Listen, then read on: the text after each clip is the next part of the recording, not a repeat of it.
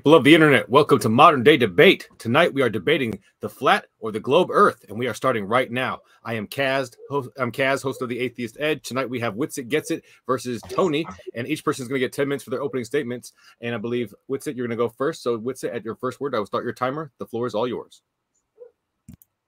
Cool. How's it going? I'm going to share that presentation there, if that's cool. Oh, okay. I'll stop your timer 1 second. All right, let me get that off the screen. All right, whenever you're ready. Cool. All right. So here we go. Where do we live? Globe or flat is what I see the debate is called. So we'll get into it. So here's the overview. We'll cover the proper way to logically navigate this subject, followed by a logical examination of the two propositions. So we have a three-part presentation: fallacies, the globe, and then the true Earth. So we have fallacies are invalid arguments. That's what a fallacy, a logical fallacy, means, that it is an argument that is not valid. So we're going to go through some of the basics. We have the ad hominem fallacy, attacking the person instead of the argument. For example, flat earthers just don't understand basic science. The credentials fallacy, dismissing an argument by asserting the person who made the argument doesn't have the proper credentials. For example, you don't have a degree in this subject. Straw man fallacy, attacking a misrepresentation of the other person's argument. Why don't we fall off the edge of your space pizza? Appeal to majority, argument for an unproved conclusion based on the beliefs of a large group of people. Example, 7 billion people believe the Earth's a ball, but you think you're right. Appeal to authority, argument that because a perceived authority believes something to be true, it must be true. An example, all scientists agree the Earth is a globe. Poisoning the well, using ad hominem attacks to preemptively discredit the opponent. Example, all flat earthers are science-denying religious conspiracy theorists. And we have begging the question fallacy, when an argument's premise assumes the truth of the conclusion. The globe model says the sun goes beneath the Earth, so sunsets prove the Earth's a globe. And we have shifting the burden of proof, flipping the burden to the person who denies or questions the assertion being made. This is a very important one in this conversation. It happens all the time. For example, prove the images from space are not real. You don't prove negatives. We're challenging the assertion being made. And those are important to keep in mind during the debates. They seem to be frequently occurring in this discussion. Okay, so we'll cover the globe, some of the basics. It's a very specific model claim. So we have the overview. It has three primary foundational claims that must be verified. One is curvature, two is motion, and third is the vacuum of space. So we have the curvature. The globe model makes very specific dimension claims. If these dimensions are falsified, the entire model is falsified. Quite literally, everything that the globe model is built upon uses the R value. One of these examples of how this has occurred is we actually have an arc of vision. We see in a circle, we have circular eyes. We cannot see forever, contrary to certain people's opinions. So this is how we view visual space around us. So we have our zenith and we have our horizon, and we take different angle measurements to the sky. So here you go. This is a depiction of what would be called an azimuthal grid. You have your azimuth, your horizontal direction here at the bottom. Then you have your altitude to different stars, and you have your zenith. And then we take these different positions, and what it gives us is a celestial hemisphere, effectively, an azimuthal grid of observability. This is the very thing that was used to engineer the dimensions of the globe. So if you then say the sky matches the globe model, that proves the globe. That is a textbook begging the question fallacy. Again, when an argument's premise assumes the truth of the conclusion, it is literally built upon the sky. We went and looked at the sky and we made measurements and then engineered a globe Earth model based on those observations. To then turn and point at the sky and say, look, it matches the globe Earth model, is very fallacious. The second one, motion. The globe model claims that the Earth is a tilted, wobbling, rotating 1,037 miles per hour and revolving around the sun 66,600 miles per hour. At the same time, it is claimed that the Earth flies through the galaxy 500,000 miles per hour and through the universe 1.3 million miles per hour. So this is a claim that has to be verified. I have the wrong picture here, but of course, this is a positive claim that we are in fact spinning, and in fact it's antithetical to all observations and direct attempts to measure these claims per Einstein. But when I was a student, I saw that experiments of this kind had already been made, in particular by your compatriot Michelson. He proved that one does not notice anything on Earth that it moves, but that everything takes place on Earth as if the Earth is in a state of rest. So again, if we are denying or questioning the assertion being made that the Earth is tilted, wobbling, spinning, revolving, flying through space, and then you tell us, oh, well, we can never actually measure it. Everything on the Earth happens as if the Earth is rest. We don't have some type of, burden to prove that it's not moving. Okay. Next, we have the vacuum of space. The globe model claims that the Earth's atmosphere exists within a vacuum without the air pressure equalizing into the available space. So here's a depiction of the globe model and what it claims. Of course, this violates natural law, as gas will always fill the available space. Gas pressure, air pressure, same thing. Air at most means gas. So it would fill the available space. This is contrary to natural law to claim that it just sits within a vacuum. So you would have to actually be able to verify a mechanism that would cause that. And simply saying the word gravity as if a deity doesn't do that. Of course, here's a depiction of something being flat. Seems we have to cover the basics so everyone gets it. Flat Earth. Flat is not a shape. It is a description of a surface. It is an object is flat, then it's called a plane shape.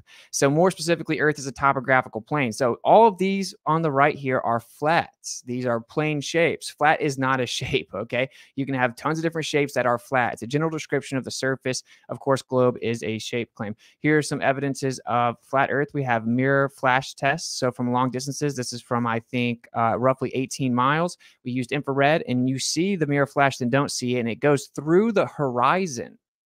So how does that work? That there's the horizon, that's supposedly curvature of the Earth, which is the water. And then we see an infrared, a mirror flash from like just 1.5 meters off the ground. We see a mirror flash come through the horizon consistently when it's on the beach. So that doesn't seem to make sense. Even if it was refraction, how's it going through the horizon once it reflects with line of sight? That debunks the globe. That's flat Earth evidence that establishes a horizontal line of sight, as do long distance laser tests. Or we can just believe that every time something debunks the globe, the laser always bends at the perfect exact rate of the curvature of the Earth, which is just an unfounded claim. We also have tsunamis that never wrap around Antarctica. Here's a depiction. So we actually have a very famous one in 1960. The earthquake lasted 11 minutes. It was a couple days worth of crazy waves and tsunamis, and they actually seem to bounce back from the Antarctic region. Now on a globe, of course, there's a very well-known phenomenon within tsunamis that they wrap around land masses, but they never, ever wrap around Antarctica. That's supposedly a landmass on the bottom of a ball. And I know that some people like to push earthquakes and tsunamis, and hopefully we get into that because I just can't wait. So there's a debunk of the globe that can't happen. You would have tsunamis wrap around the Antarctic continent. So I would love to see some evidence of that.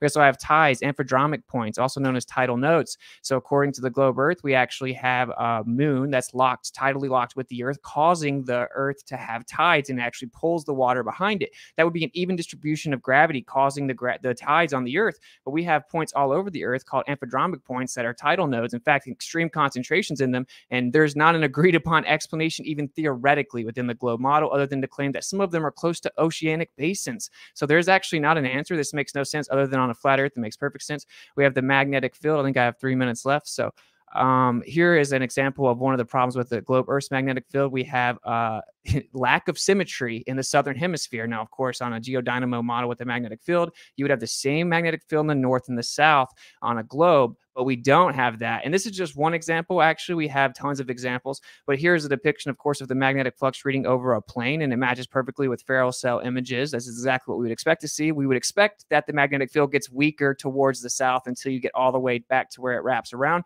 So the data matches a flat Earth, but not a globe Earth. We also have radio transmissions using horizontal line of sight. So oftentimes globers say that's something about bouncing off the ionosphere, but they get confused. There is skywave propagation, which is the claim right here of the globe that it bounces up and down. And then you have ground wave propagation. This cannot bounce off the ionosphere. And I showed last time on a military document that they have a 10-foot tall tower that shoots 500-mile long transmissions that can be picked up. That's physically impossible on a globe. And you have to claim that it just bends around the globe. And again, not even agreed upon explanation in theory how that could possibly happen.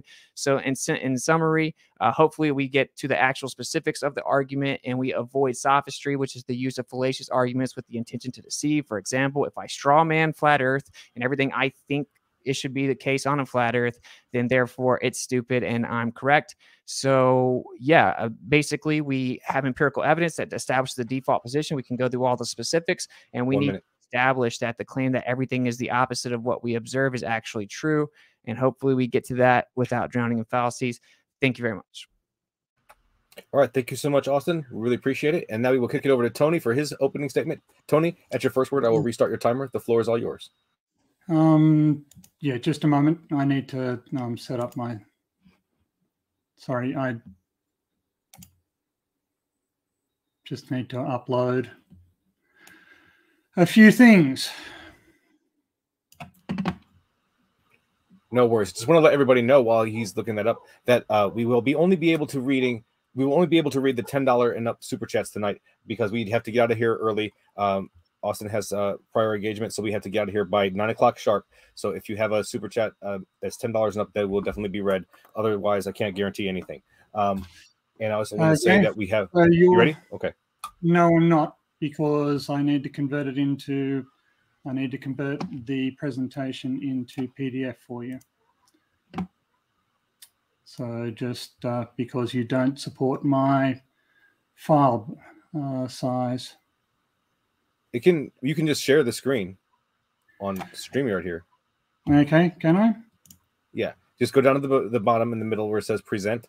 Click that, and it says share screen. Okay. All right. Okay. All right. So what we're going to do here is, can you see that presentation? Not yet. Okay. Let me see.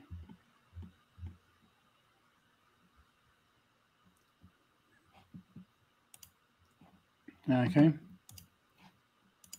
Can you see okay, this there it is. It's coming in. Okay, so this is the distance formula for a spheroidal Earth. Every distance between 2 points measured on the surface of the Earth can be well approximated using this formula, provided we know their latitude and longitude. We can test this formula. For instance, we can test the length of the railway track between Tukula and Kalgoorlie, the straightest and flattest piece of railway line in the world. The track separation is 1,280 kilometers. The spherical estimate of the distance is 1,250 kilometers. This formula will always work for any 2 points on Earth's surface. And if the flat earthers want us to take their claim seriously, they need to find us 2 points where it doesn't. Here, for instance, we can look at the submarine cable joining Sydney and Hillsborough, Oregon. Cable length 13,528 kilometers, spherical distance 12,320 kilometers. We can test the spherical distance formula using the propagation of tsunamis. This in and of itself kills the flat Earth, and I'm surprised that Witsit blundered into it.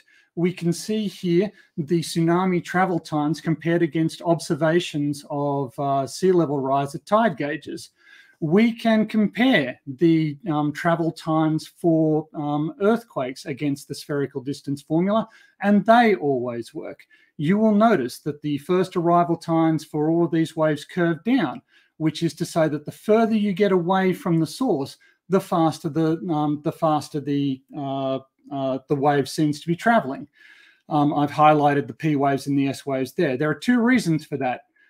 One is that because the Earth is spheroidal, it's actually traveling a smaller distance than it would be on an equivalent flat Earth. Secondly, it's traveling at greater depth where there is higher velocity. Therefore, these downward curving seismic velocity profiles are proof that the Earth cannot be flat. In the second case, we can go to PKIKP waves, which are waves that travel directly through the Earth from one side to the other. You can see these waves highlighted here in the purple. And they make multiple tracks through this. They rebound. Here, for instance, we see the stacks for global seismometers, and you can see highlighted in red are the clearly detectable waveforms for the various PKIKP reflections.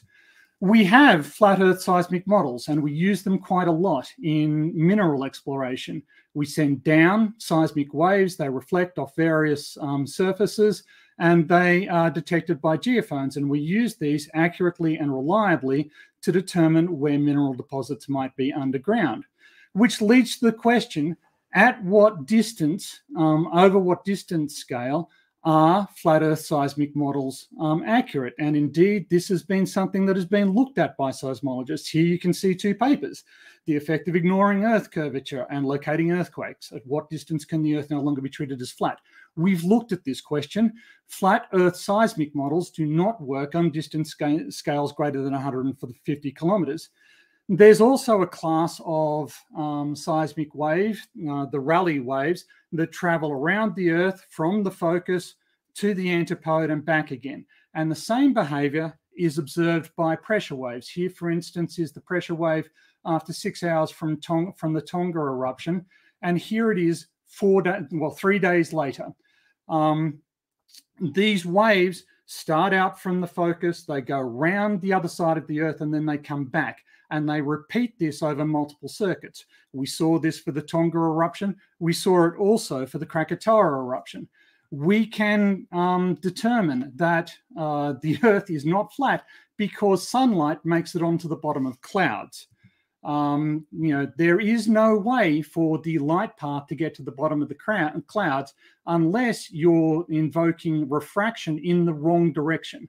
Refraction should occur to the more dense medium, not the less dense medium. And moving the sun further away doesn't make it any easier to get your light to the bottom of the cloud. The side of the cloud will intercept the light beams first.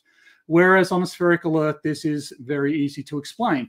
Now, Witsit made a very dishonest claim in saying that the sky matches the spherical Earth is one of our arguments. No. It's not that the sky is compatible with a spherical Earth. It is that it is incompatible with a flat Earth. If you go, if we double the distance from the North Pole, we expect double the angle.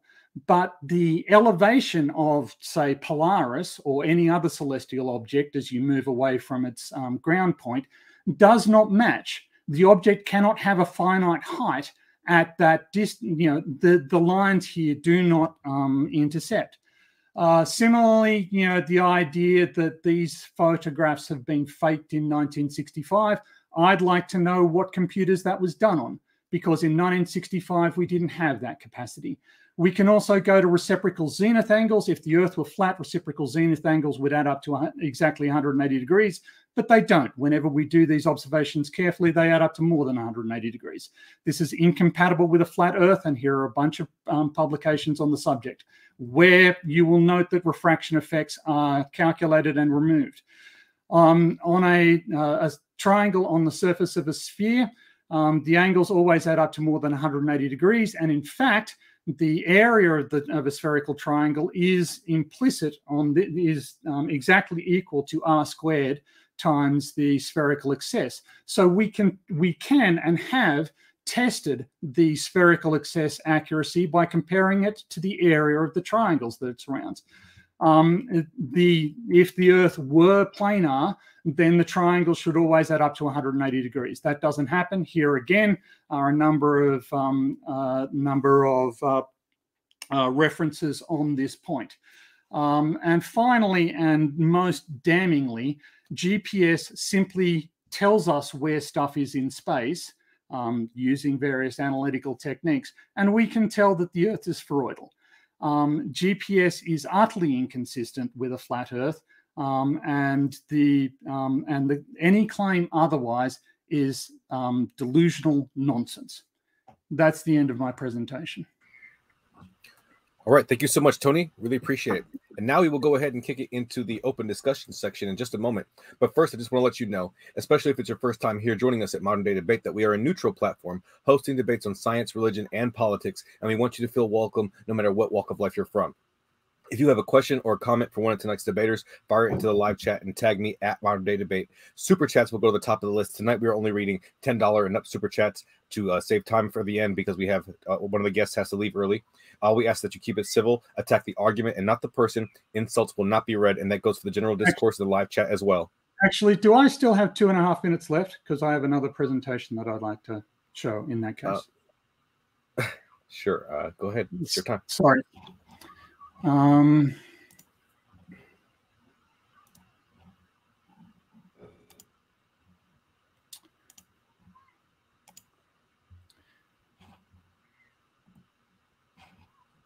Okay, so here, for instance, are the rally waves that I mentioned. Oh, sorry, can you see? Sorry, what are you seeing? You're seeing that one. The epicenter and the antipode. Yep, the epicenter and the antipode. I can't find it on my screen, so I'm wondering what's going on.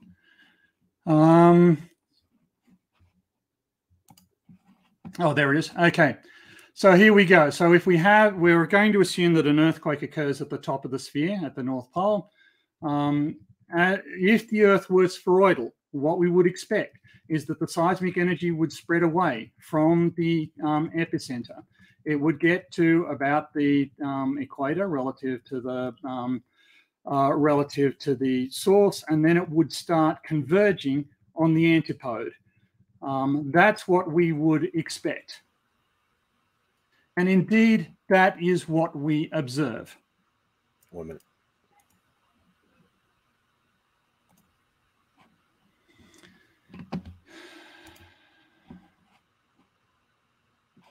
Do you have anything else for the opening? Yes, I do. About 45 seconds left. Okay, here we go. So here is some data from the Macquarie Rise earthquake. Can you see this? No, not yet. You have to reshare the screen. Okay, stop that. Yep. Okay, there you go. Here, I'll reset it to 1 minute. I'll give you 1 minute. All right.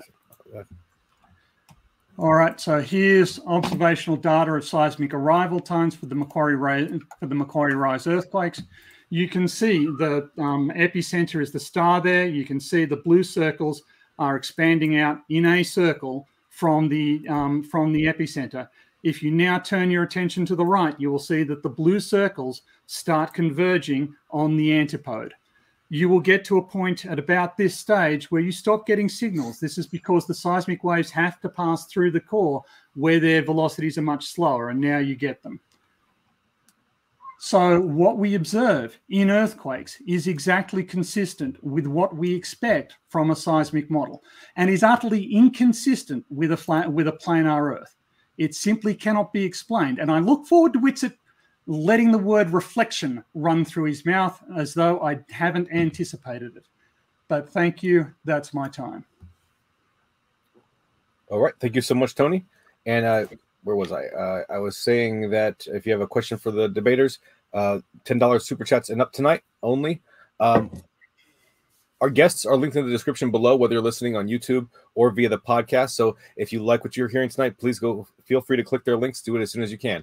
Hit the subscribe button because we have plenty more debates coming your way that you don't want to miss, including on, I don't have the date on there, the 27th, I believe, at 8 p.m.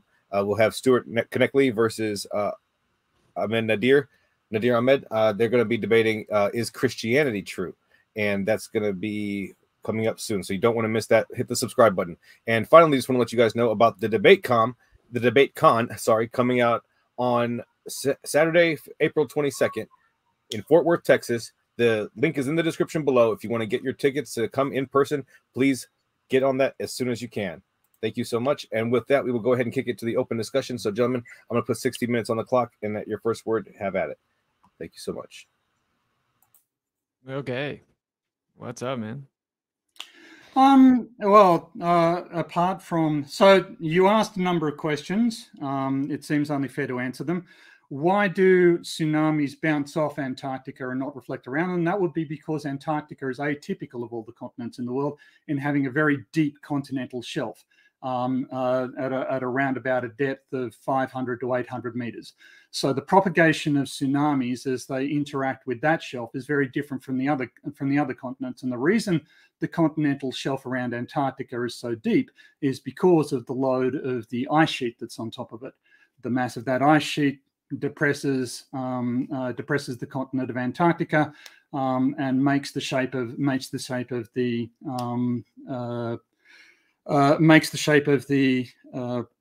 continental shelf atypical. In fact, I happened to work across the corridor from one of the world experts in tsunami propagation, and he had no idea what flat earthers were even talking about using tsunami data.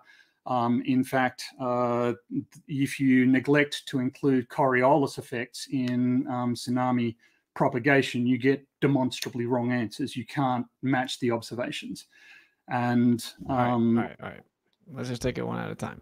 That doesn't answer the question. If the radius of the waves is going all the way out to Antarctica, then there should be waves that wrap around it. So no, really. So there aren't. So the radius of the waves isn't greater than Antarctica. It will eventually get greater than Antarctica. Yeah, but that depends on how close you are to Antarctica, what the ray angle is. The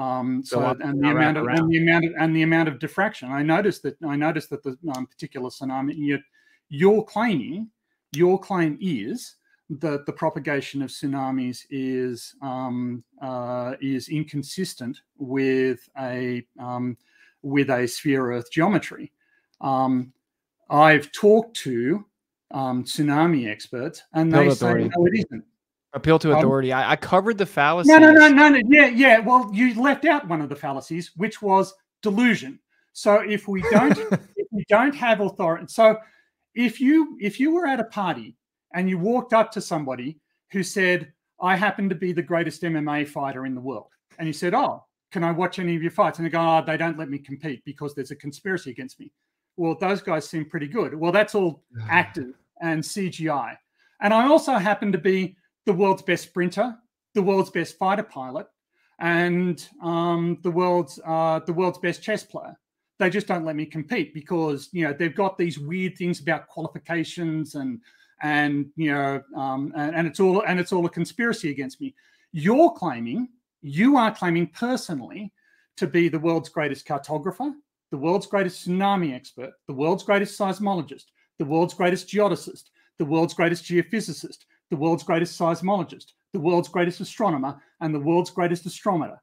If anybody came up to you at a party and claimed to be the greatest thing and also to have revolutionized our understanding of general and special relativity and to have overturned optics, you've claimed all of these things and you have no qualifications. You have achieved nothing. You can demonstrate nothing in regard to any of these fields. You've got no publications, you've got no work.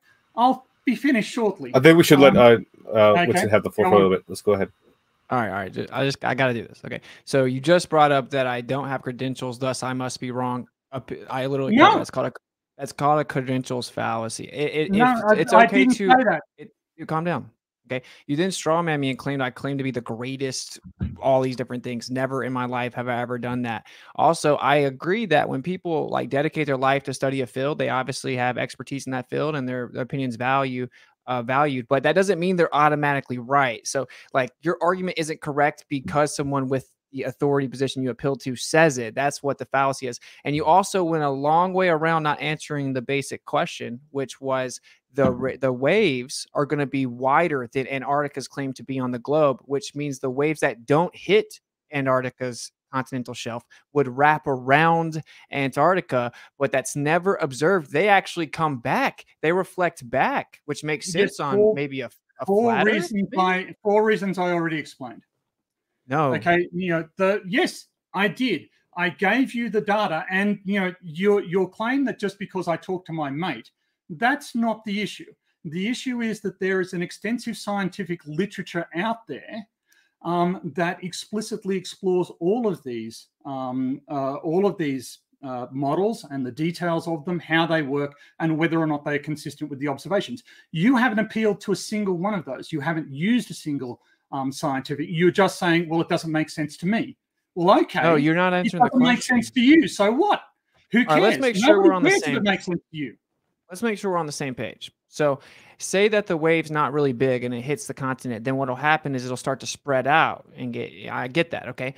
And you're saying that the continental shift is different. Our shelf is different in Antarctica because it's deeper. So it doesn't allow it to wrap around. That's what you're claiming. That's irrelevant if by the time the wave reaches Antarctica, it's wider than Antarctica, then the parts that reach it are going to wrap around the continent. No, because the mechanical propagation of tsunamis is depth controlled, right? The tsunami itself is not a uniform pressure wave from the bottom of the ocean to the surface of the ocean. Most of the mechanical forcing, you can say straw man all you like, you're just reinforcing that you don't know what you're talking about. If the wave can only diffract if it has a physical thing to diffract with, right? If the wave is up here near the surface and the shelf is down here, there will be no interaction between the wave and the shelf.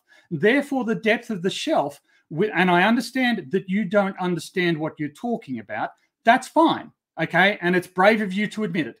But now you're telling you just lied. You lied a few minutes ago.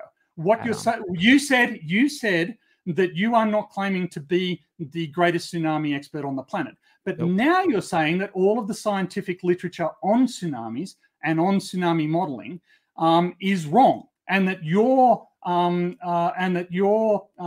particular understanding of what should happen for these near Antarctic tsunamis is correct, and they're all wrong.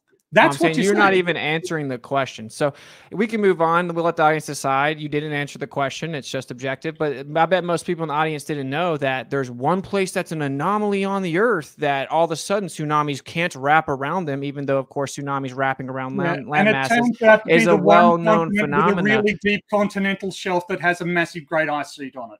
Yeah. Okay. Well done, mate. Okay, but the radius of the waves would be greater than the alleged circumference of Antarctica, so it would still wrap around it. No, you can just keep saying Well, we can get more into only if it gets to interact with the continental shelf, which it doesn't because the continental shelf is too deep. So it just goes through it. If you don't understand the physics of it, I'm not going to. Does it reflect off of it? Yes, it will. I thought it didn't interact with it. No, it doesn't interact with the shelf. It interacts with the continent itself. So it bypasses the shelf, hits the edge of the continent, hits the shoreline, and then reflects off that. So all tsunamis reflect back from Antarctica, and none of them ever wrap around it. Is that correct? I wouldn't say that. That would depend on the origin of the tsunami and the magnitude of it. None of them ever wrap around Antarctica ever. You can claim that. You're claiming that one does. Where's your source? Where's your source? All tsunamis ever.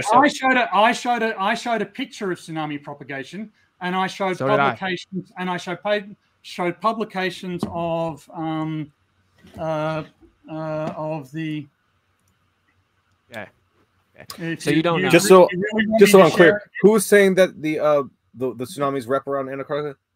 He's saying he doesn't know if they do or not. He thinks that they do. So I'm like, okay, well, I've never seen it. You got some evidence of that? I mean, I'm pretty sure they don't. Like, it's like bring up a screen right now, Tony.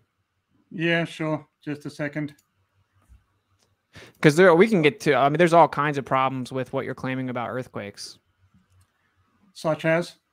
Okay, so we have non-uniform wave velocity, anisotropy of the actual waves themselves. We have anomalous attenuation rates. We have shadow zones. You claim that the primary and secondary waves always disperse relative to the core and what they can penetrate, and they always do it, quote unquote. Objectively, they do not. I can drop all kinds of sources from Harvard and Stanford if that's what you would like. Let's see.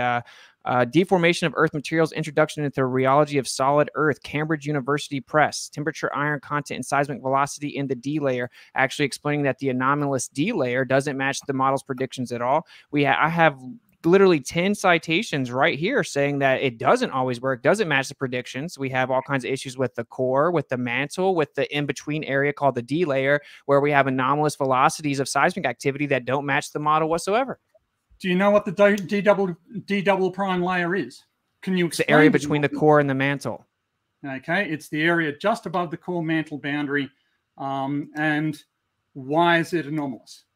Well, because we have varying anomalous velocities, right, and actual dispersion. What does an anomalous? Why are you asking me questions? You claim that it worked perfect. I'm proving to the audience you made that up. It doesn't work perfect. Okay, well, yes, a model doesn't have to work perfectly to be right. Okay, and why'd you claim it does? All models are wrong. Some models are useful, as opposed to the flat Earth model, which is useless. Okay, there is absolutely no practical application for which the flat Earth model is useful.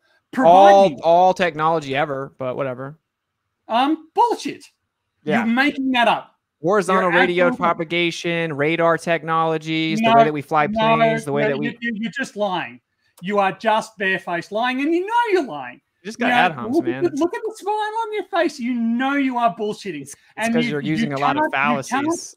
You can't produce... Perhaps we can... You can't produce a single reference in support. All we have is you saying, what, the D double prime layer has a different viscosity. You know, that's how we know it's there, because of the effect it had on the transition of waves through it. And we know about anisotropy in the mantle. In fact, the paper I referenced was just exploring anisotropy in the innermost inner core. You say this as though it's something that scientists are unaware of. No, I didn't say that. We're aware of it, and we're refining our understanding and building a more full understanding. The fact that we discover stuff that we didn't know about before is not an excuse for rejecting the entire spheroidal model. Okay, this is all fluff. Flat Earth models don't work. Flat Earth seismic models don't work. I showed you the references. I showed you the references. If you want. Listen, can you respond, please? Go ahead. Yeah, so I'm not saying that because there's some anomalies, all of it's wrong. I never said that they were unaware of it. These are all straw mans. So what I'm actually doing is addressing your claim in your opener that it works perfect. It does it, and it's not even close. And I'm just going to list some of the problems. So we have the existence of the ultra slow and super rigid zones. So the current model predicts that the speed of seismic waves should be relatively constant in the Earth's mantle, but observations have revealed that regions where seismic waves travel much slower or faster than expected are frequently occurring. We have the African and Pacific LL. Conclude that therefore the Earth is flat. Can you just that's a straw man. No, no, it isn't a straw man. You're citing this paper. What was its conclusion about the geometry of the Earth? All or nothing fallacy. You know what that is? Yes, I do know what that is. Define it. You can't just cherry pick bits out of a paper that you barely understand, that you have no expertise to understand, and then say, well, therefore that justifies me in the conclusion that the Earth is flat. The topic under debate is whether or not the Earth is flat. If you're introducing these publications must support your position that the Earth is flat, and they don't. Okay, that's incorrect. That's called an all or nothing fallacy. So I don't have to believe. Can you please show? I don't have to believe everything that a source says to invoke them. In fact, this is a hostile witness, and this is actually a rebuttal to your opening presentation's positive claim. I didn't say that seismic models were perfect. Down, no, it's a rebuttal. It's a straw man using Tony, your own let him finish his sentence. Tony, I didn't say. I know, but just let him finish the sentence, and then you can refute it. Go ahead. You invoked this as evidence the Earth's a globe, and actually you claim exclusivity, that it would only work on a globe, and we know so because of the verifiability of it. But actually, that is not true. I didn't say these people think the Earth's flat. I didn't invoke this as evidence of flat Earth. I'm rebutting your inaccurate claim to the audience that it matches the globe perfectly, or that it's close to perfect, and that it can only work on a globe. No, I only got through one thing on the list, and you freaked out. I didn't say, but you're attributing to me. Okay, I know all of the stuff that you're about to say, right? There are low viscosity zones. There are high viscosity zones. Yeah, mate. I studied seismology for my PhD, right? You're not telling me anything new here, right? And you are presenting things that aren't known to the general public, but seismologists all know. And there are no flat Earth seismologists. We can prove using seismology the geometry of the Earth. I know a flat Earth seismologist. So what does that mean? What does that have to do with anything? Show me his publications. I'm not saying his name. He has a YouTube channel though. Show me his publications. What are his qualifications? Where does he work? Okay, doesn't know. A guy on YouTube is not a seismologist. Mate. He is a seismologist, but the problem is, if I was to say his name, you would probably go harass where he works or something. So I just want to point out, I want to see his publication. Where is his publication? Well, I'll try to get establishing that the Earth is flat. Okay, straw man. So I'll see if he's open. It's not a straw man. Asking for references is not a straw man. I've never met a glober that's not like emotionally impulsive. So perhaps we could dig in deeper into this low viscosity zone evidence. If you guys wanted to talk about that specifically, that might be more interesting. Yeah, like I think this will be cool. Like, let me just list off some of the freaking anomalies or discrepancies, and then you can teach me. You probably know more about it than me, but you were a bit misleading saying that it worked really well. It doesn't. We have all kinds of problems. It works really well, mate. You know, that is bullshit. These anomalies that you're talking about, they are velocity anomalies of less than 1%. They are detectable, but the velocity variations are really tiny. You know, to say that a 1% in one, you know, these are fractions of 1% in velocity, and you're putting them up like, well, the model doesn't work at all. No, one of the reasons we can reject the flat Earth geometry is that you can't do flat Earth inversions on velocity. You can't do tomographic. You can't do flat Earth tomography and get consistent velocity results. They don't produce consistent results, and you get massive tomographic anomalies. You know, multiple percents. So the stuff that you're saying is imperfections in our model, it's vastly worse if you use flat Earth models. You're incorrect. You just claimed that it's always less than 1%. That is not true either. So I don't know why you keep saying this kind of stuff. It seems like you're trying to be misleading, but I'm just going to read off the list, okay? And that's poisoning the well fallacy. Well, you are intentionally misrepresenting things. I don't. No, I'm not. Okay, you said you did a. Well, it is a question of fact. We could. What I said was in general.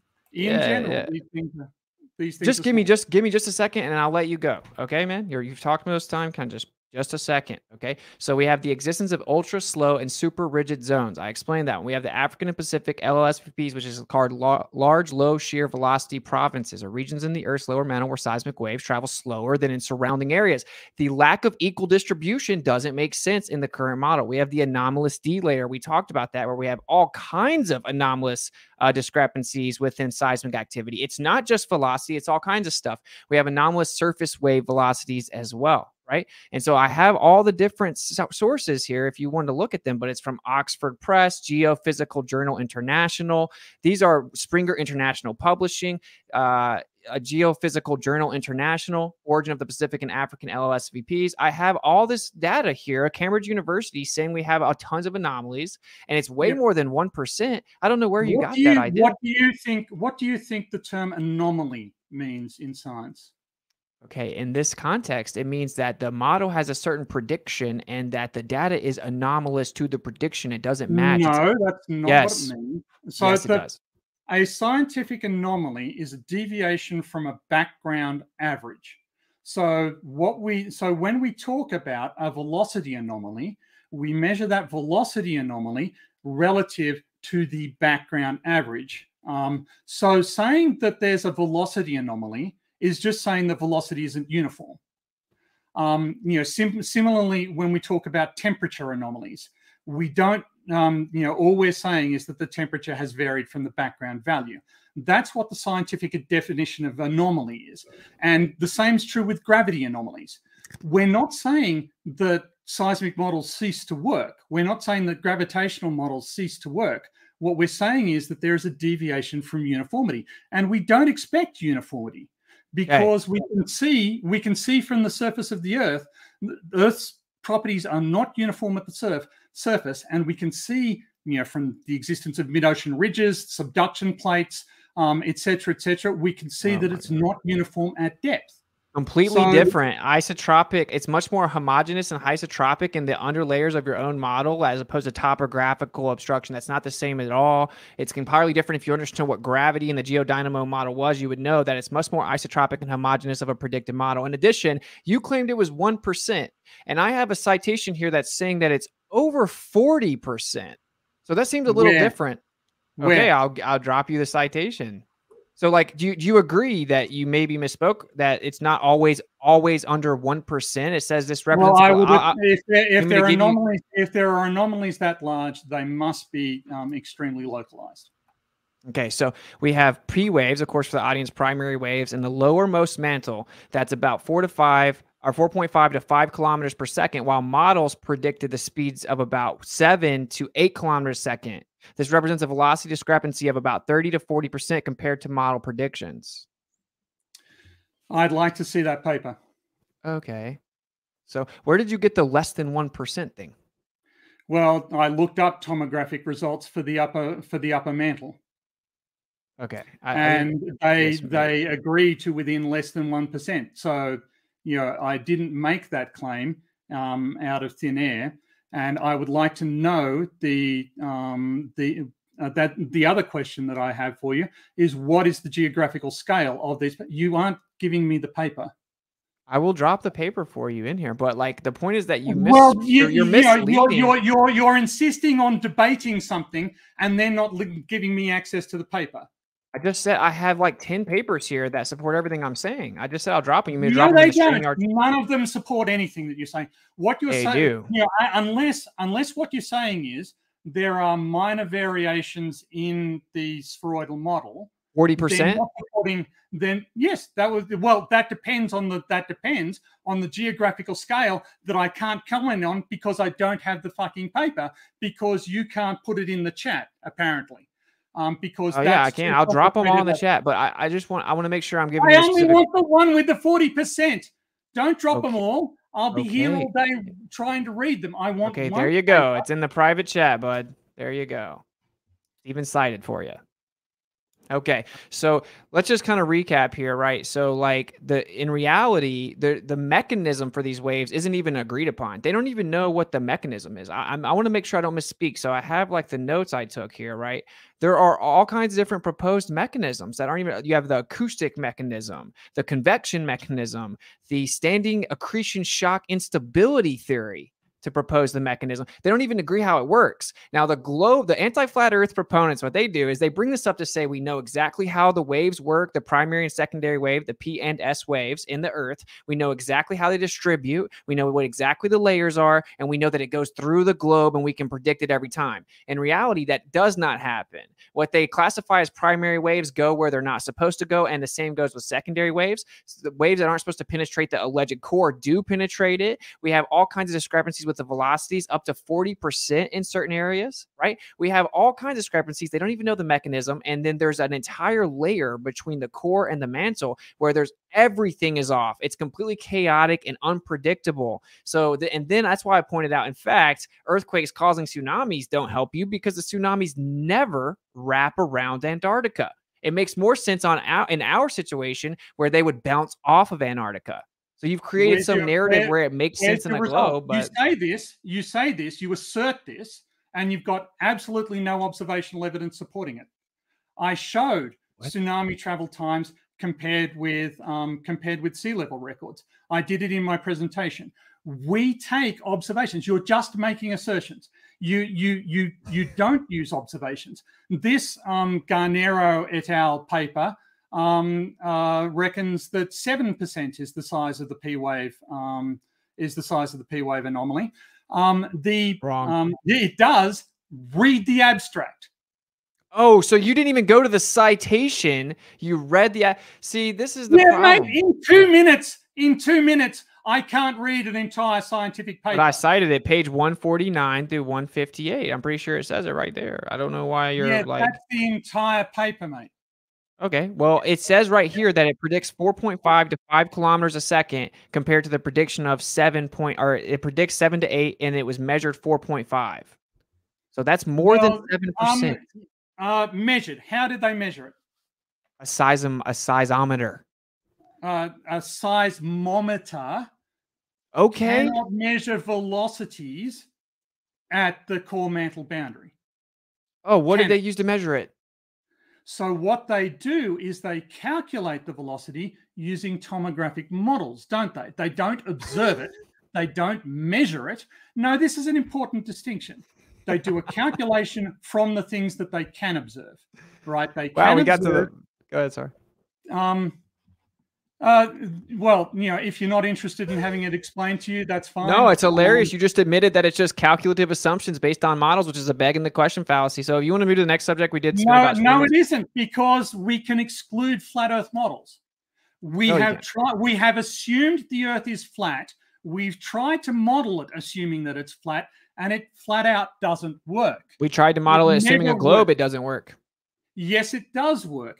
I just told you why it doesn't work. No, you didn't. You cited a bunch of scientists who don't agree with you, and this is where we get back to the delusion aspect. Such a fallacy. You think that you are capable of analyzing and properly interpreting these papers, and you aren't. You cherry pick bits and pieces out of them, and then you present them as though you fully understand it, as though the authors would agree with your conclusions, how you have interpreted the data. But you have no qualifications that would permit this. Instead, you have delusional self-confidence that you can read stuff that is meant for actual specialists. All fallacies. No, all true. Ad hom fallacy. If you turn up at an airport and tell them that you've read the manuals and you should be allowed to fly a plane, what do you think they're going to do? Are they going to let you fly a plane? If you turn up at a hospital and tell them that you're the world's greatest brain surgeon and they should let you operate, do you think they're going to let you do it?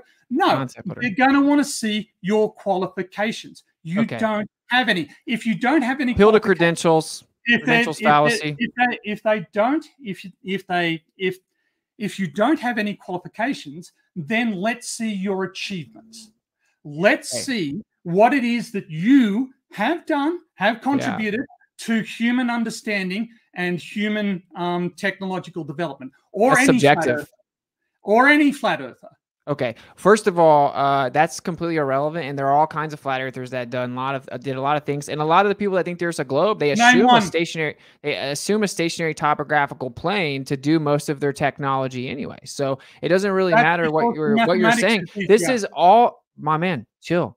You just monologued. This is all sophistry. Everything you said was a fallacy. We've already spent 30 minutes on it. The truth of the matter is I just named off just a fraction of all the problems with it I have written down. You misrepresented the truth in your presentation and acted like the model works perfect and debunks flat earth, but that is not true. I didn't say the model works perfect at any point, and you keep on repeating works every time. That's what you said. What I said was that the model represents reality well.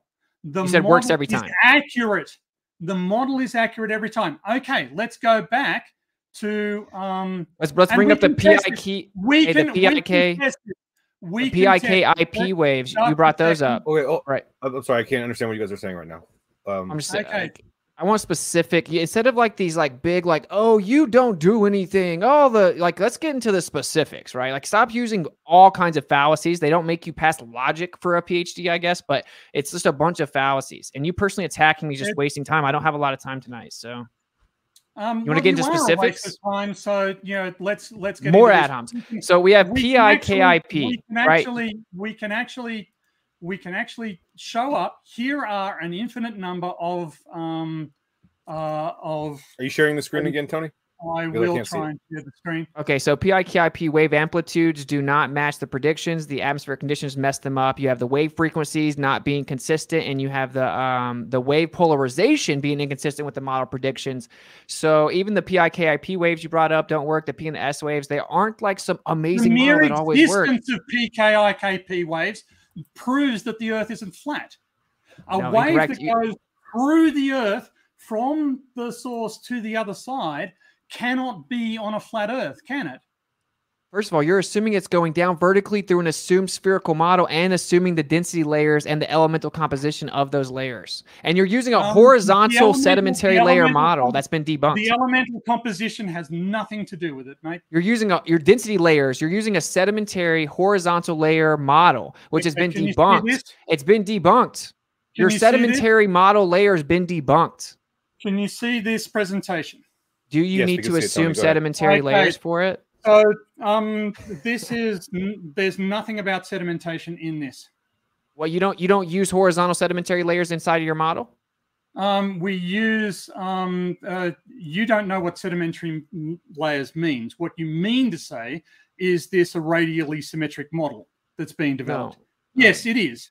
No, seismology with geology. No, seismology has nothing to do with geology. Really? So the layers of the Earth has nothing to do with it? Yeah, in reality, yes. Okay, but there's something called the Great Unconformity. Before we move to the next point, let's hear what he has to say with this so we can get off the screen. This is an infinite number of predictions. Okay, these curves right here. These curves represent predictions of when particular phases from particular earthquakes are going to be detected by seismometers at a particular angular distance from the focus. And we can see, so whenever there's an earthquake, you could disprove this. You could disprove this model.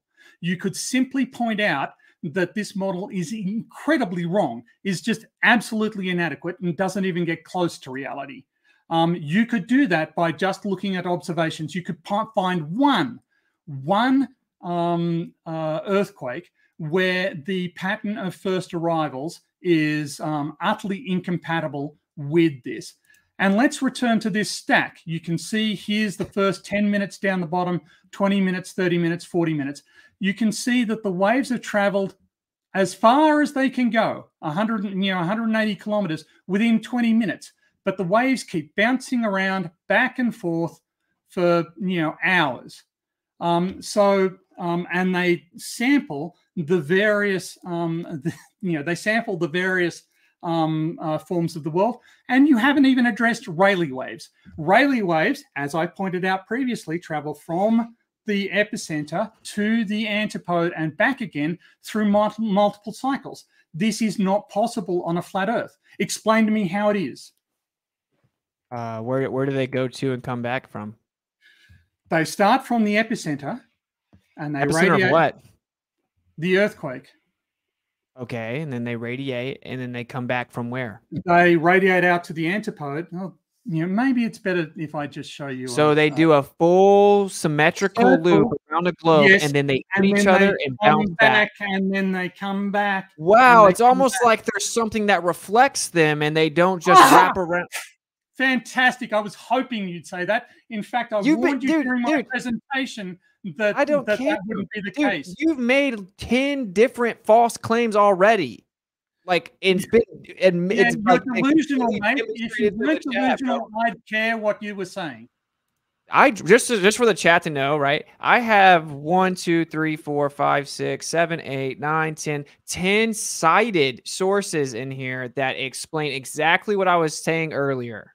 Right, so it's a fact that the entire seismic model is completely anomalous and flooded with discrepancies. Then why do we get paid? Then why do we get paid to do underground surveys for minerals? People think the Earth's a ball. They want to explain earthquakes. They assume the Earth's a ball, dude. And this is what I want to. Can we move to another one of the subjects? We can assume the Earth is flat, and we can show that the flat Earth models don't work. We can make your assumption. We can take your, my PhD was actually in flat Earth seismic models because the mathematics is easier, right? We know how to do this and we get accurate results over short distances. But when you try and do it over long distances, it doesn't work. Even on the globe. Working. Pardon? Even on the globe. So basically what you just admitted was... Yes, they do work on the globe. They don't work perfectly because we don't have perfect information about what's in the interior of the globe. So we are learning. Okay, so that's why let's have a response real quick. Yeah, I just want to point, like, it's been whatever, half the debate, and like this was your point, and I gladly just talked to you about the thing that you know more about. But I want to point out that you did admit to everyone that, well, you don't actually directly observe them or measure them with any type of equipment. It's a calculative model assumption. You then said that we know with extreme accuracy using a flat model what it goes out to 150 kilometers, but then outside that it doesn't work. But it doesn't work outside of that even on the globe model. I just listed all kinds of anomalies. I dropped all of my sources. So if we can move on to another subject, that would be cool. He's created a logical fallacy there, and I'm not willing to let on to it. An imperfection. What is the fallacy? The fallacy is saying that spheroidal seismic models are imperfect means that they are equally inaccurate as flat Earth models. That is not the case. Flat Earth models are demonstrably, vastly, incredibly less accurate than spheroidal models. When you use a flat Earth model, wibbling over details. Can I ask you a question, please? I don't know the answer to this. When you use a flat Earth model, what depth are you using in your model? We can go down to arbitrary depths. That was actually the point of my PhD, was adapting. We can go down as far as you like. We've got numerically stable routines. Can I go down 5 million miles? If you want to have 5 million miles of stuff in there, sure. Okay, so this is my point. You're claiming to have represented the flat Earth with your seismic data, and you assume thousands of miles below our feet when the flat earth knows that you can't verify anything past 7.8 miles. And there's actually a dielectric plane that's within the inertial plane or the block domain wall of the magnetic field that is not materially accessible. And that's what all science and physics say. So you strawman flat earth. I covered that in my presentation, though. No, you didn't. Look, this is gibbering nonsense. These sesquipedalian regurgitations of utter gibberish don't impress anybody, because anybody with an ounce, you use this to sort of convince your flat earth buddies that you know what you're talking about when you just rabbit off a bunch of polysyllabic gibberish. No, it's a description, mate. Do you want to address my point about the depth assumption you applied to a strawman version of a flat Earth? Well, the reality is that the reflections from depth attenuate very, very quickly if you just have an arbitrarily deep. The sources that we're looking at, the larger sources, if you apply them, it doesn't work. It can't work.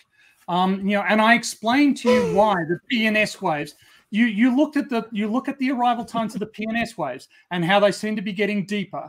On a flat Earth, a P wave coming from a source has to go down, go across, and go up, and that is extra mileage on it. On a spheroidal Earth, where the surface is over that, it's taking a shortcut through. Right, and it's traveling at greater depth. So the fact that the PNS wave arrival times curve down is direct refutation of the flat Earth models. You cannot have the observed material. You say that, but again, you're delusional. You say stuff. You say stuff. My point. And okay, then, Tony, and let's then, let him. What's his evidence? Ask, what's his evidence? Yes. Okay. So for one, you're building all the interpretations of evidence, observations, mate. Where are your observations validating your position? Yeah. So we have the same. Don't argue with me. Don't use your sophistry. Show me your evidence. Show me the evidence. Observations. Where are your observations? So we can use the same data that you have, but the problem is that you're interpreting the data based upon all kinds of assumptions, like the different layers of the Earth, the depth the same analysis without the assumptions. Okay, but we can't. Well, the thing is, we can't verify below 7.8 miles. So you're making a calculative model assumption based on all kinds of theoretical ideas of the layers, and it admittedly doesn't work. And they're constantly changing it. It's just guesswork. That's bullshit. Your bullshit. PhD's in pseudoscience. It doesn't work. It is admittedly not completely accurate. That is very, very different. That's like saying that radar isn't completely accurate, therefore radar is useless. Okay, we can just make up the distance to things because radar isn't 100%. Nowhere close to as accurate as radar. Not even close. Yes, it is. 40%. 40%. Assuming your claim is true, through a body that is of a thickness 20 kilometers, right? So it would be in that. It would be in that for about 0.4 of a second. Well, no, 1.23, 2 seconds. All so right. It would be about 0.8 of a second anomaly. So there's a 0.8 of a second anomaly on a tiny subfraction of the wave packets. And you're claiming on that basis that the entirety of seismology can be thrown out, even the bits that the oil companies and the mineral exploration companies rely on to make the computer that you're using. No, I like to argue debate the people in like their field of expertise, and I've demonstrated that this is just a glorified begging the question fallacy. You presuppose that the Earth is a sphere, you then make calculative assumptions. You yourself said you don't make direct.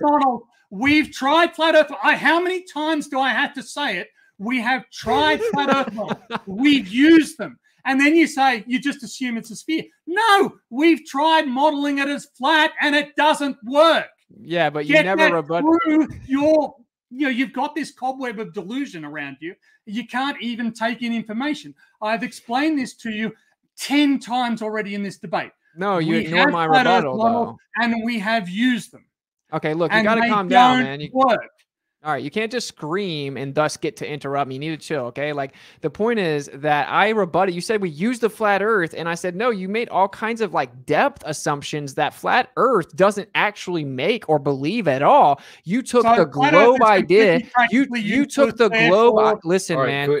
Let's let him finish. You took the globe idea of the depths and how to interpret the waves and then tried to put it on a localized horizontal region. And then you came on the internet and claimed you tested flat Earth. So, you had to know the depths. That's what all seismic's built on. And we can't verify past 7.8 miles. We do not make fairy tale claims about what's beneath that. You taking density layers based on a globe model and throwing it on a horizontal region and then saying it doesn't work on flat Earth is ridiculous. No, that's not what we do. We allow the velocity profiles to vary. That's what tomography is. So we start from a base model, and then we allow the velocity profiles to vary in response to the observations. So we don't just make assumptions. And when we allow the flat Earth models, the flat Earth tomographic data to do that, it doesn't produce consistent results. You get different velocity profiles for the same region from different earthquakes and different seismometer combinations. The flat Earth combinations can't work. That happens on the globe. No, it doesn't. I just cited it. No, you didn't. What you cited was 10 papers. What you cited was minor imprecisions in our knowledge and understanding of the Earth at great depth. That is not the same as saying that the model doesn't work at all. No, first of all, you're just saying it's minor, but it's up to 40%. We have the S-wave shadow zone. Wait up, man. So we have the S-wave shadow zone, waves that are completely blocked when they encounter the liquid outer core, resulting in a shadow zone, the opposite side of the Earth as well. But this shadow zone extends from about 103 to 142 degrees from the earthquake epicenter and is characterized by a lack of S-wave arrivals. However, some S-waves can be converted to P-waves when they encounter the boundary between the Earth's mantle and core, allowing them to travel through the liquid outer core and reach the opposite side of the Earth as a P-wave. So whenever their model doesn't work and it goes through where it's not supposed to, they say, oh, well, we can convert it. And vice versa. You have P-wave shadow zone issues. You have P-wave reflection. You have P-wave diffraction. You have S-wave scattering. You have discrepancies in P-wave velocity anomalies, magnitude discrepancies. So we've spent most of the debate on this. Can I bring up one of my points now, dude? Because we buried No, absolutely not. So you don't get to spout a lot of bullshit about the discipline that I'm an expert in, and then move on. If you want to move on to another topic, I get the last word on the subject that I'm an expert in. Bro, you don't got the juice like that, bro. Calm down. So all of that stuff that you were just saying, that you were just nattering about, has no, we understand how sound waves work, right? We can do experiments on the propagation of sound waves through solids in the laboratory. In fact, we get rocks from volcanoes, we put them at high pressure and temperature, and then we run seismic waves through them. So you claim that we don't know what's happening with the seismic properties at depth is untrue, because we do experimental recreations of conditions inside the Earth using rocks that come from inside the Earth. So that's just nonsense. And the other stuff that you flouted sounded absolutely correct. There isn't a seismologist on the planet who would disagree with you, and none of them, save for your anonymous friend who has no publications that we can reference, will agree with you about your conclusions. Okay, cool. Now we're going to move on. And if one final point, if seismology is completely useless, completely inaccurate, and utterly without value, why is anybody paid to study it? It's a straw man fallacy. I didn't say it was completely without value. It just built upon a begging the question fallacy. So affirming the consequent. Reification fallacy. All right. Absolutely so anyway, not. We tested the flat Earth. Again, you're going to have to shut up with this nonsense. You straw man the flat Earth. There is no flat Earth model that can explain the observations. And until there is, you're useless and irrelevant. You straw man the flat Earth. So move on now. No. This is how science works, mate. Science is about explaining what we observe in reality. Flat Earth cannot explain what we observe in reality. And when confronted on the subject, it just goes, we can't explain it. So what? What does that matter? Well, it actually matters. It actually matters, mate, because we do we get results in the real world. Lives depend on seismic models and tsunami propagation models being accurate. And billions of dollars of infrastructure depend on them as well.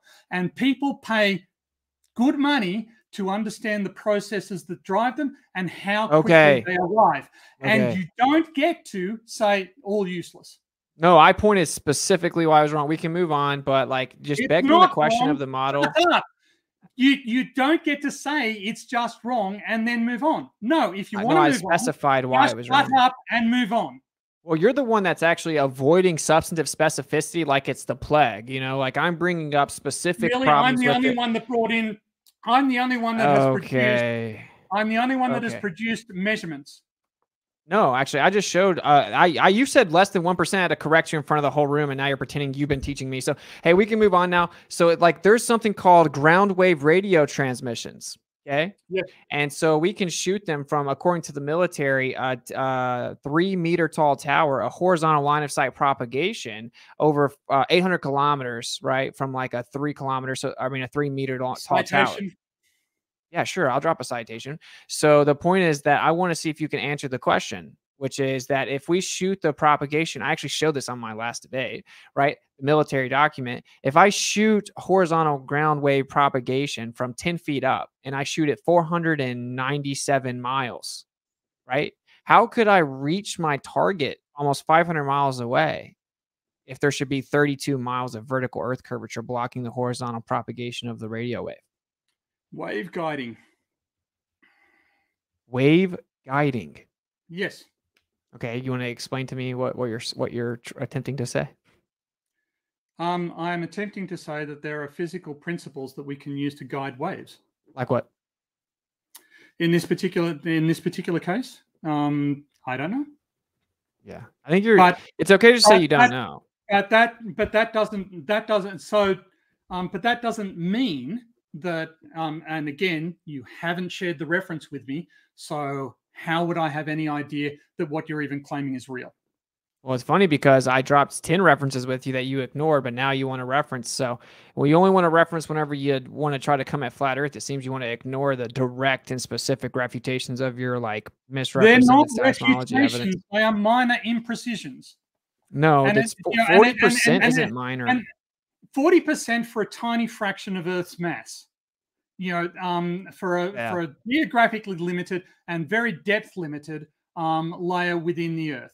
We have huge discrepancies low down as well. So we're not going to go back into that because you're just going to make stuff up. You brought it up, mate. You brought it up.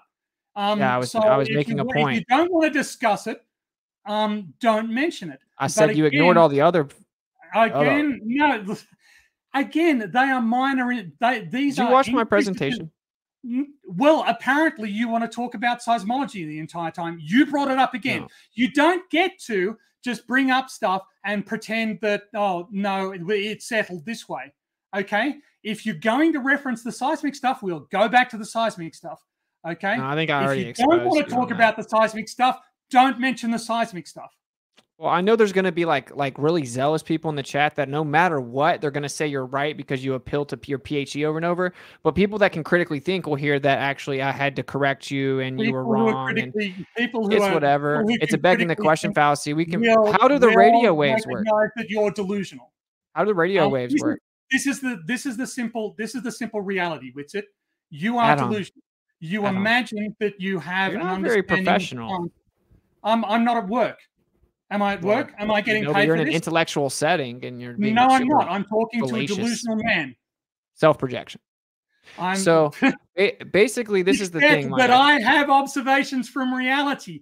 You haven't even given me the reference that you allege claims the phenomenon. You literally said, and I quote, "We don't make actual observations. We make calculations assuming the model." I showed you observations of tsunami travel times. Are those observations? Well, the tsunami travel times don't help you out. Are seismic waves observation? Is the propagation of Rayleigh waves observed and measured? Yes, it is. Well, they're not directly observed as they go through the entire. Rayleigh waves don't go through the Earth. That's why they're surface waves. So they're the surface waves anomalies I've already brought up to you that there are. Yes, I cited it in the chat. Minor anomalies. They don't get you to. They can't explain why it goes around the Earth multiple times from epicenter to antipode and back again.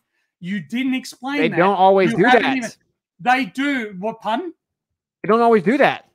No, because the earthquake isn't big or isn't always big enough. But for earthquakes, what about the ones that are really big and still don't do that? They're too deep. Oh, so basically they always do something that they don't do. Rally wave formation is a result of P and S wave interactions at the surface that create these sort of accordion style deformations. They're the most damaging seismic waves, by the way, and they propagate once at the surface and created. They propagate around the surface. They don't return to depth. Dude, so let's move on. No, you raised it. You raised the question, and now I'm answering your question. And now you can't. You did. You brought up seismology. You know what? You lied about rally waves. You lied about and you're trying to pretend like minor inconsistencies are somehow enough to invalidate the entirety of science. You just keep trying to say stuff to make it sound bad. You're like, oh, minor discrepancy. No, I said 40%. There's all kinds of surface wave anomalies. You interrupt incessantly. You straw man incessantly. You constantly ad hom. You're not good at debate. I'm sorry. You can't go 2 sentences without lying. Okay, so again, projection. So can you explain the radio waves? Okay, so you can't explain the radio waves. What about how the magnetic field isn't symmetrical as the globe Earth model would predict? The globe Earth model does not predict that I studied geomagnetism for my honors in mathematics. The Earth's magnetic field, there is absolutely no claim of symmetricality for Earth's magnetic field. That is absolute nonsense. Cool. Where's cite your source that tells me, cite your scientific paper that tells me that Earth's magnetic field should be symmetrical. Yeah, I will. There's a paper right here all about the asymmetry of the magnetic field from Harvard and how they're using supercomputers to try to fix the discrepancy. Now, of course, it's not trying to be perfect symmetric. It's not supposed to be perfectly symmetrical, but it's supposed to be overall symmetrical. It's a geodynamo model coming from the center of a sphere. So the northern and southern hemisphere should be symmetrically dispersing from the center, but it's not. That's entirely dependent on the conductivity of the material in the mantle. An uneven distribution of conductive material in the mantle will result in gravitational anomalies. You're also ignoring and while a lot of geodynamo researchers like to assume that the mantle just isn't conductive, it actually is. Yes. Well, you're going against the scientists. So the point is that I just now broke down that it should be symmetrical. It's not symmetrical. And they actually say that they would have to... You claim that it should be symmetrical, but again, you're delusional, Witsit. Where is Harvard your claims evidence? it. Harvard claims it. Well, you haven't shown it, have you? I'm about to. You're constantly asking for citations. I have to go find each one of them, man. The point is that you've offered no citations other than what you had in your presentation. Show us the citation. Show us the citation.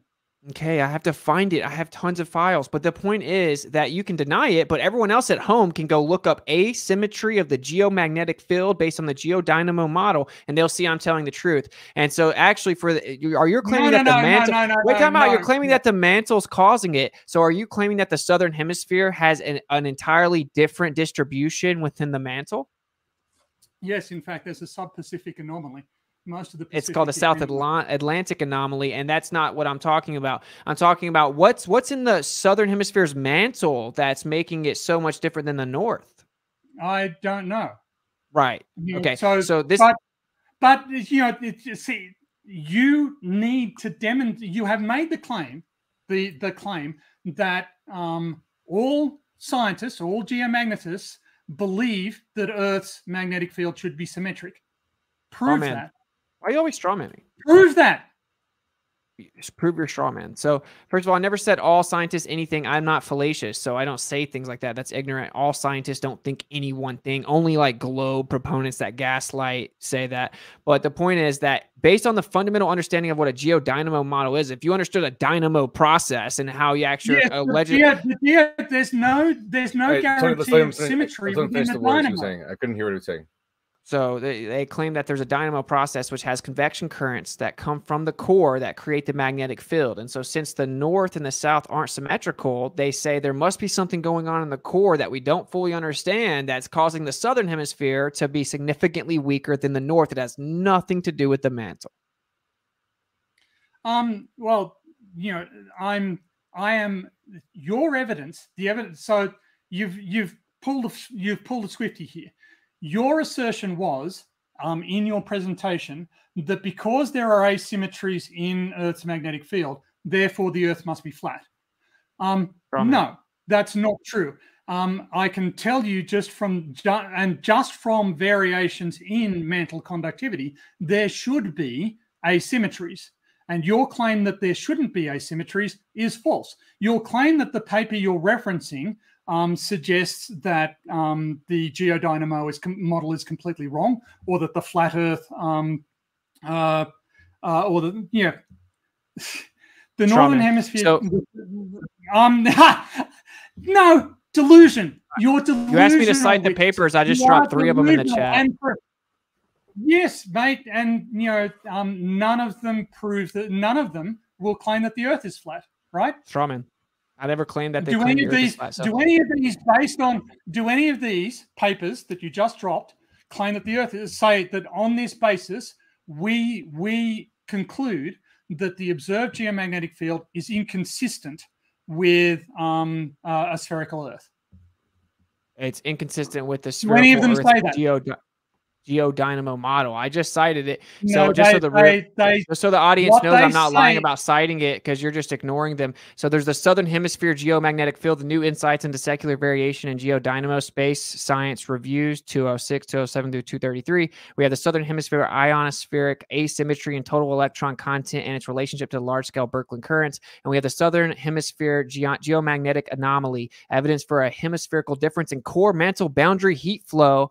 So there you go. There's 3 of the papers, and they can listen back to the stream and see that I'm obviously actually just speaking accurately about your model that you don't understand. No, you are so delusional.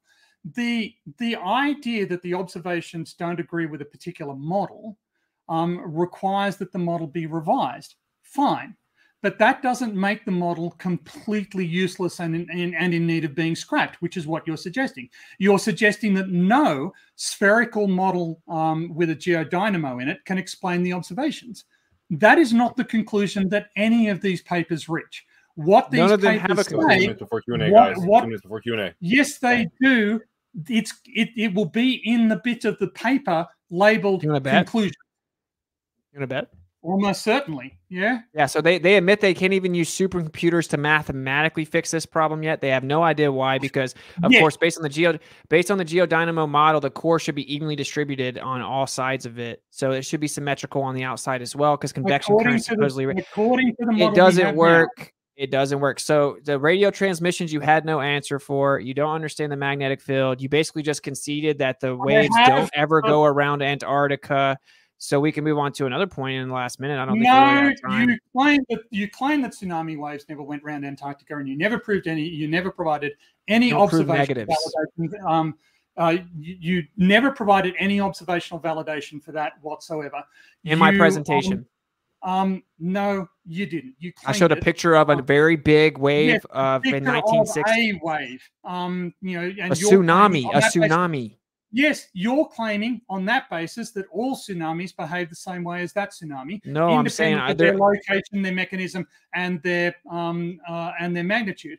That is not a valid citizen. No, but if you understood how logic worked, I can't prove a negative. So I'm saying on the evidence I've seen, I've never seen where they go around Antarctica. You even gave an excuse as. Please stop. You gave an excuse as to why they didn't go around Antarctica. You said that there's a reason, and then I said, okay, if you have evidence that they wrap around Antarctica, please let me know, and then I'll look into it. My claim is that the propagation of tsunamis in all circumstances is very consistent with our models for tsunami propagation. That's my claim. They're not. And you have to go into the scientific literature. Time. I just want to add one more thing. None of the papers that he's referenced say what he claims they say. Again, This is just What? delusional. That the models of the geodynamo process are not consistent with observations requires that they be modified. Fine. But none of them are going to say, therefore, the geodynamo doesn't exist, or therefore, the Earth is not spheroidal. The fact that scientific models have imprecisions in them, as I said, all models are wrong. Some models are useful, except for the flat Earth model. It's not useful. It is never useful. It is. Well, yeah, that's a bit of an overstatement. It can be used on very short length scales, or to grossly simplify the mathematics that you're dealing with. Or explain all celestial phenomena and earthquakes and tsunamis. Okay, cool. All right, so let's go ahead and move on to the Q&A, shall we, gentlemen? Yeah, Yep. Awesome. Okay, so let me go ahead and switch over my graphics here and put 30 minutes on the clock, since that's about how much time we have before 9. And once again, ladies and gentlemen, $10 super chats and up are what's going to get priority tonight. So please be understanding of that. And I'm going to put 30 minutes on the clock right now. There we go. And the first question coming in from, sorry, gotta go all the way up to this. It's a long list. I hope we can get through all of them. Okay, from Arcane Visions for $10, they say to Austin, can you explain the three-body problem and why supercomputers are unable to mathematically model just the orbits of the Earth, Sun, and Moon under current heliocentric theory? Yeah, because the dynamic relationship assumed, which is built upon the kinematic and geometric assumptions, the mass distribution relationship can't even be mathematically theorized. So they have to break it all down into two-body equations, then try to get temporary solutions, and then build an overall assumption. So yeah, even supercomputers can't make your model work, and it's all built upon math. Then it seems likely that maybe your model is wrong. Yeah. So. The model is. We're not going to be able to have time to have everybody to respond to both questions, to each question. Okay. So I'm sorry, but we're just going to have to have the person who's been asked respond. I'll try to get any questions for you, Tony, up to the top too as well. From Coconut Cream Pie for $10, they say, "Where is the sun?" However, to answer this question, we need two axioms first. One, the sun exists, and two, the sun is a higher elevation than Mount Everest. Use evidence for your answer. I'm not sure who that's for, so you can both respond to that one. Okay, well, we can bounce radar waves off the sun. We can also point to the fact that after a coronal mass ejection, it takes 3 days for solar storms to reach Earth. If the sun is local, why does that take so long? Why can we predict solar storms before they get here? Okay, so yeah, you think that's you assume you send radio waves to the sun and think that somehow proves it's 93 million miles away. That's absurd to me. And why do the radio waves take a certain amount of distance, even if that was true, which it's not, by the way? They created an entire new method of interpretation whenever they allegedly bounce radar off the way. You should stop just reading, believing everything on McToon.net. But anyway, there would be a different medium than what you assume. And yeah, so the sun is local, but it has an apparent position based on what we perceive. So yes, the sun exists. Yes, it seems to be higher than Mount Everest, but it's also within an azimuthal grid of observability, so we can only see so far. We have a visual curved limit to our space, our visual space, and so we see an apparent position. We don't see the actual position of some physical, tangible sun. And understanding this fact, you can explain every position of the sun all throughout every single year on a flat Earth. What I find Tony, I got a question for you, Tony. Sorry, Tony. I'm sorry. No, for you, for $10, the question for you says, if we know the mass, distance, velocity of the sun, moon, and Earth, how is it supercomputers can't even mathematically model the orbits, aka three-body problem, and how can heliocentrists claim to have a working model? Okay, so the issue is mass distributions within Earth and within the Moon. These are not constant, and they cause perturbations in the gravitational attraction between Earth and Moon in particular. That's what causes the instabilities that your interlocutor, that my interlocutor is asking for. But I find that irrelevant to the topic of conversation. The topic of conversation is the shape of the Earth. And what I find interesting about Witsit's answer to his last question was that he made a lot of declarative statements about what's happening, and he produced absolutely zero observational evidence for it. Didn't even reference observational evidence. We are talking about the shape of the Earth. I have presented the evidence, the spherical distance formula, the propagation of Rayleigh waves, the propagation of atmospheric pressure waves. These are observational phenomena that are completely unexplainable on a flat Earth. All right, awesome. Thank you so much. From Arcane Visions, once again, for $10. Thank you so much, Arcane. They say, to Tony, once again, Bay of Fundy at 6,128 square miles has a mean tide range of 38.4 feet, which equates to moving 413 trillion pounds of water. With that large of a pull force, can people also jump higher at high tide?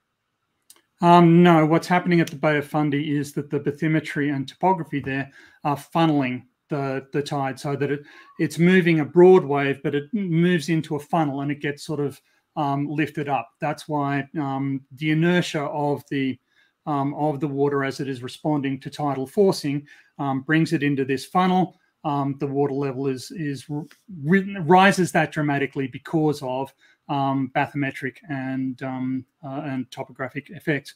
And this is something that flat earthers refuse to take into account in their discussions of tides. Got it. Thank you so much. Once again, from Arcane Visions for $10. Thank you again, Arcane Visions. Tony, I weighed a rock every hour during new moon when pull of sun/moon should be strongest since they are aligned, and saw no change in weight, 23.73 grams. Why does the sun/moon pull water but not my rock? The problem there is the accuracy of your instrument. The tidal effect is not sufficiently large to be picked up with only 2 decimal places. I work maintaining a superconducting gravimeter, and superconducting gravimeters are more than accurate enough to detect tidal forcing. You can see it come across. We also see solid Earth tides in the GPS records, and we also see loading due to atmospheric tides. So flat Earth arguments that are based solely on water don't hold any weight. The tidal effect on the solid Earth and the tidal effect on, say, test masses inside the superconducting gravimeter are detectable, measurable, and agree with the theory. Got it. Thank you so much. Next super chat comes in from Nick for $10. Thank you so much, Nick. They are a critic of you, Tony. They want to say, did you miss Austin's last debate that he created a lot of flat earthers with his demeanor, and tonight you did the same, and that you did a disservice to the globe? How do you respond to that? I respond to that by saying, yeah. Got it. Thank you so much. And then from Arcane Visions, once again for $10, they say, to Tony, between solar noon and midnight at equator, the speed a person experiences would change by 2,074 miles per hour, Earth rotating with orbit versus against. Yet we can't feel it, measure it, or detect it. Please explain. So we have a system for measuring the accelerations that we feel, but if that system were so sensitive that it picked up the rotation of the Earth and other things, it would be barely useful. It would not be useful at all. It provides no evolutionary advantage for us to be able to feel accelerations that small. They are tiny, and our body just isn't sensitive.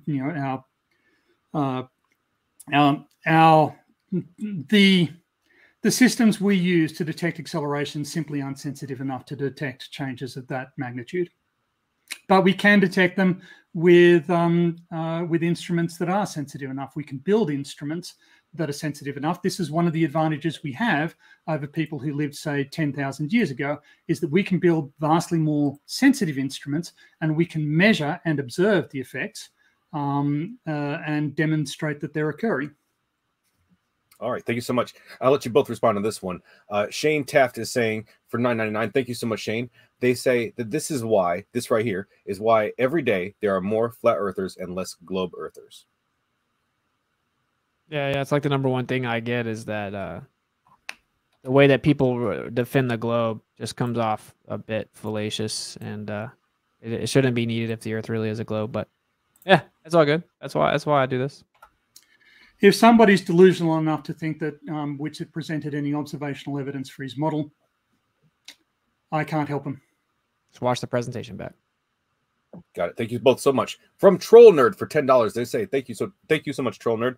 They say to Witsit, it seems to me you don't understand, like most non-scientific people, that terms like anomaly and theory have different meanings in a scientific context than in a colloquial language. Anomaly means the data set doesn't match the predicted data set and it needs to be further explained and expanded upon. 40% discrepancy means your model's wrong. Okay. It means that your current understanding of that specific phenomena is incorrect. That's just the way it is. Now, I listed a lot of them, but we would have had to have like impatience and not incessant interrupting to go through the specifics of each one. And it clearly just wasn't like a viable, option right now. But yeah, anyway, it's all good. To each their own. The moderator did good, by the way. I'm not taking shots at you. I'm just saying, like, it clearly was a little bit way too heated, worked up to go through like the depths of all these different specifics. But I encourage people to listen to the terms I said and go look into it. You'll be surprised that it's kind of like the Wizard of Oz curtain that is seismology. I did see a lot of comments in the chat about my moderation, and I will say that I am all for letting the debaters just dictate the narrative of this debate. If they want to have a dumpster fire, that's on them. If they want to have a nice cordial conversation, that is also on them. It is not my job to control that. Thank you so much. From Arcane Visions for $10, Tony, a plane 7 miles high is carried along with spin of Earth. How does fluid atmosphere carry a solid in sync with Earth spinning 7 miles below? What altitude must be reached for this to no longer occur? Okay, so the fluid dynamics of the atmosphere has been entrained by Earth's topography for 4 billion years. So that, can you repeat the question? Because I think that's just an answer to it. Unless it's acted upon by another force, it's just going to keep on doing that. So, do you want me to repeat it? Repeat the question. You got it. Yeah. A plane 7 miles high is carried along with the spin of the Earth. How does fluid atmosphere carry a solid in sync with Earth spinning 7 miles below? What altitude must be reached for this to no longer occur? Okay. Well, I think that there are multiple levels on which that question is kind of meaningless. As you go higher, the atmosphere gets thinner and less able to. But it's not a question of the atmosphere carrying the airplane. The airplane has its own inertia when it takes off and applies a force relative to the atmosphere, and the atmosphere is moving. By 100 kilometers, the atmosphere is fairly thin, though atmospheric drag effects are significant. So at 200 kilometers, atmospheric drag effects basically pull your orbits out of your satellites out of orbit. So, all right, thank you so much. From Flanker 420 for $10, they say, I am an astrophotographer and amateur astronomer. Why can I see spherical planets and moons with my optical telescope? I also track the sun that stays the same size all day. How is this possible? Yeah. So for one, you just saying it's a sphere doesn't actually mean anything. And you normally have to layer like hundreds of pictures on top of each other to get any type of real resolution. That's what actually happens. But it doesn't even matter if there were spheres up there. That doesn't prove that the Earth's a sphere. It's insane to think that. And when it comes to the angular size change of the sun, well, we have an azimuthal grid of vision. So I'm not going to share my screen, obviously, Q&A. We don't have a lot of time. But you can go look at the Walter Bislin's model. So thanks, Walter. And Walter Bislin flat Earth model, you'll see that as the sun moves away from the observer in that azimuthal grid of vision, the sun stays the same size because it's reaching your curved space visual limit. And this, of course, is the same thing used for time and day and stellarium within, even the globe paradigm. That's how we actually map out the sky. We take an azimuth and altitude. So within that celestial hemisphere, you would have a curved visual space limit. And so you would only perceive the sun on that limit. So it would stay the same distance from you. And you wouldn't see an angular size change other than throughout the year, which is what we observe. All right, got it. Thank you so much. Do you have any observations I'm sorry. That question No, was Tony, for both of us. I'm sorry. Was it? It wasn't addressed to Witsit. You're right. Clearly, but it was. But Proceed. go ahead. Go ahead. So, do you have any observational evidence for what you just said? Yeah. Everything that we've ever done when it comes to taking measurements of the sky, we take an azimuth and an altitude, and it gives us a celestial hemisphere. And time and date stellarium also use that. So we all angles ever taken to the celestial objects. Yeah. I missed your observations. All celestial angles ever. You just made a series of Let's not go around on this again. You didn't produce any observations. From Coconut Cream Pie for $10, they say, another question. What and where are the stars in the night sky? Only axiom, the nighttime stars light is fainter than sunlight. Yeah. Who was the question for? Both I of missed us. it. What and where are the stars in the night sky? I believe that's for you, Witsit, because they're asking where the stars go in the daytime, I believe. Yeah. So we like the stars move over top of us, and you can only see the stars from so far away. Of course, the sun lights up just a portion of the Earth, as we observe for all recorded history. And so you know, light's obviously going to make the stars less visible. They move over top of us, and then they reach your limit of perspective, which is curved visual space, which comes back to our azimuthal grid of vision. So just to say this real fast, so everyone understands, you have an azimuth, which will be like your horizontal directional angle that you take. You have your zenith, which is directly above you, and then you have your altitude angles, right? Coming up from that horizontal up to the zenith, you have altitude angles, and then you can continue that behind you. This is how we get positions of this. This is how we map out the sky, right? And we get a coordinate system, a grid system, and that gives us an azimuthal grid of vision. And so that's just the limit of our perspective, and that's why we can't see the stars forever. They move away from us, and they're beyond our limit of perspective. Okay, got it. Okay, now, let's move on, shall we? We have about one question per minute that we have left in the Q&A. So we really have to move on. From Arcane Visions for $10, they say to Tony, per NASA, radius of Earth is 13 miles greater at equator than at the poles. Does a flight from Finland over the equator have to increase altitude to make it over this increased radius? Why or why not? Okay, so planes fly at planes when they take off. They configure their wings and the various flaps that they've got so that they will stay at an equal pressure. If they go above that pressure, they lose lift and they sink back. So they'll just stay at the same pressure altitude as they go along, unless there's some pilot intervention.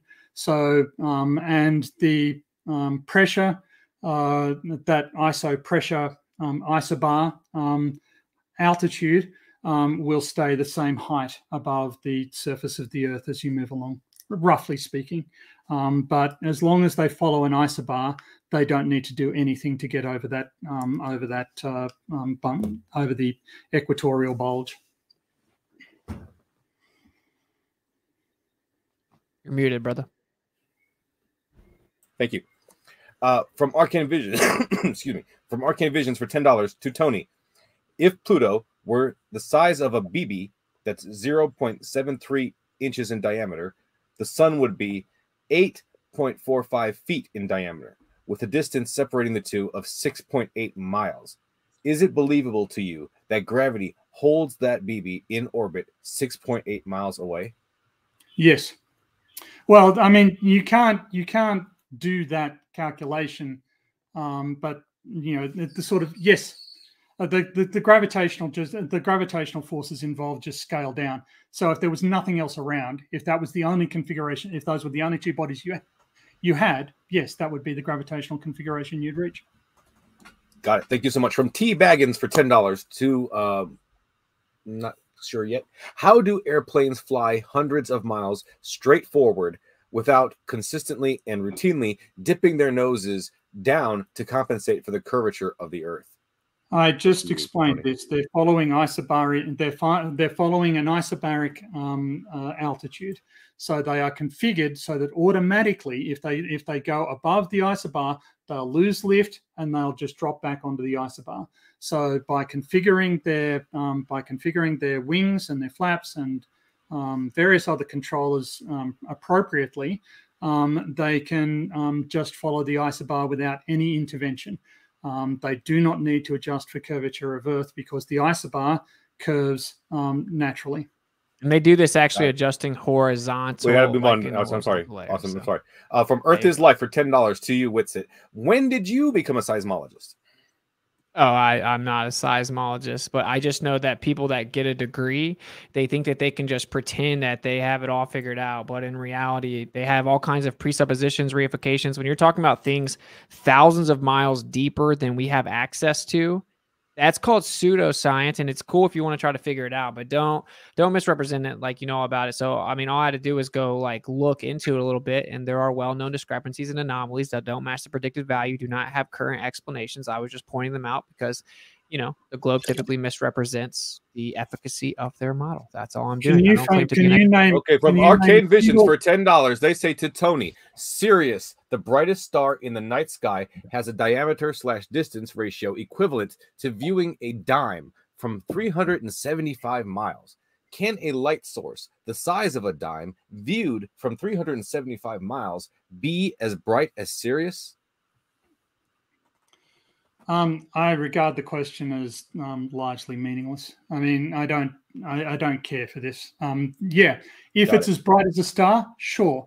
If you set off a fusion bomb and you have a straight line to it, yeah, you're going to see it. It's an insanely hot, stars. We can tell from their spectrographic analysis are producing their energy through fusion. We can also detect the byproducts of this fusion when we point neutrino detectors at them.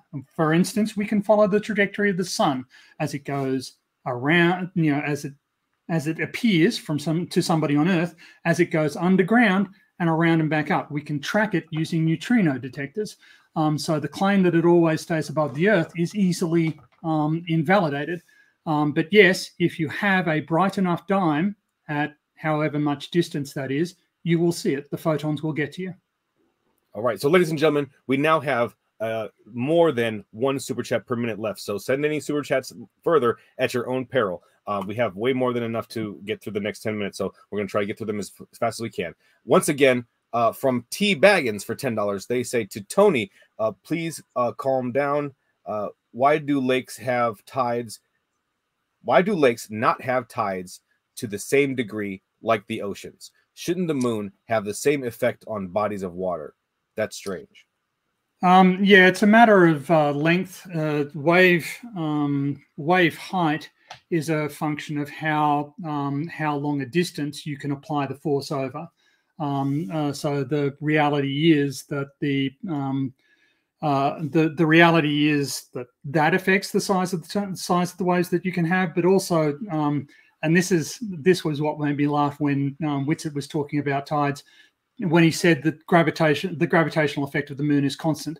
Tides only occur because the gravitational attraction isn't constant, but over a small distance like a lake, it is pretty constant. So the distance from one side of the lake to the moon to the other side of the lake is not that big.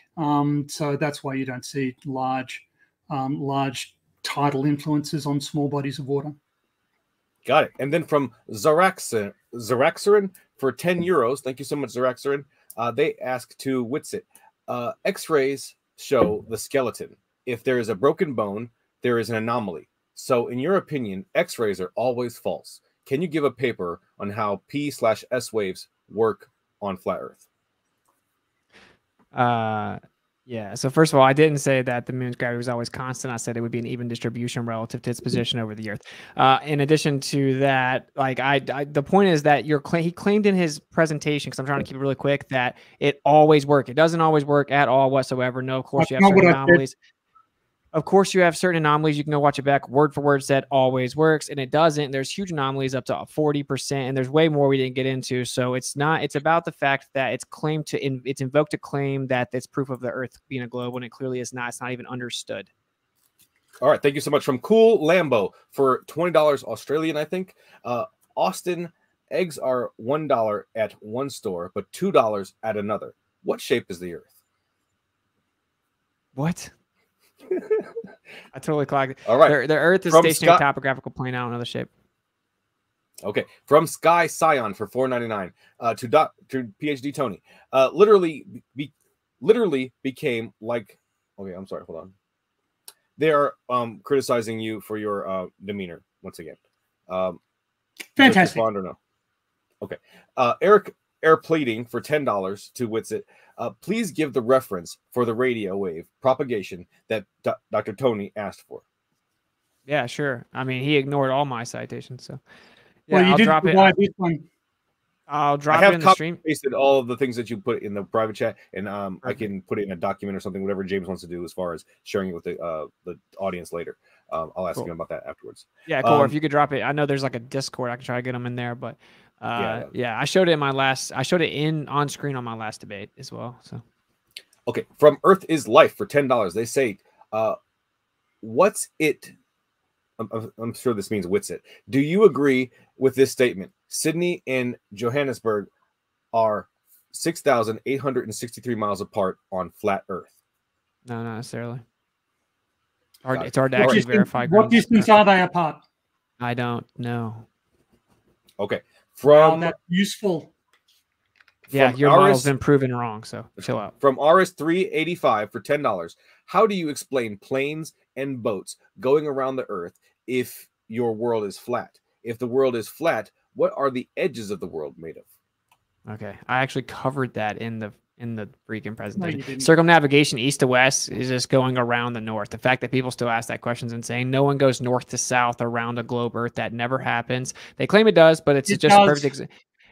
Stop interrupting, man. You have impulse control issues. It's just a perfect example of how they misrepresent the truth. If you look at it, they actually dip over just a portion of Antarctica, pop back up. They never go over and circumnavigate north to south. So I wonder why there's so much lying going on. I don't really know. So yeah, just circumnavigate north to south seems pretty simple to me. And actually, it's been proven that settlers in the south are normally off by roughly 14 to 15 miles a day using the globe model, but we won't talk about that. What is off by 14 to 15 miles? Settlers in the south. Let's move on. From Earth is Life for $10. They ask, why does Walter Bislin? I'm sorry. Yeah, why does Walter Bislin's flat Earth model clearly state that in order for the model to work, light has to bend in an impossible way? Because he realized that he couldn't actually show it's impossible to map out the sky on a flat Earth, so he had to come up with some type of way it would be refuted, and he claimed that the light would have to physically bend based on refraction by strawmanning a position that he made up. Then he put arbitrary stars in random positions that he also made up, not using real stellarium data, which works perfectly. Then he claimed that they would have to curve from his arbitrarily placed stars, and in reality, the position is that the light isn't physically bending. It's just an optical effect based on the azimuthal grid of vision, and every single celestial object can be perfectly mapped out. So the better question is, why did Walter Bislin have to strawman, egregiously lie based upon arbitrary placed stars to claim it wouldn't work on a flat Earth? All right, and then from Thomas Yates for $10, they say, why does every single globe proponent melt down? They're asking you to because it's frustrating that Witsit can just barefaced lie like he just did.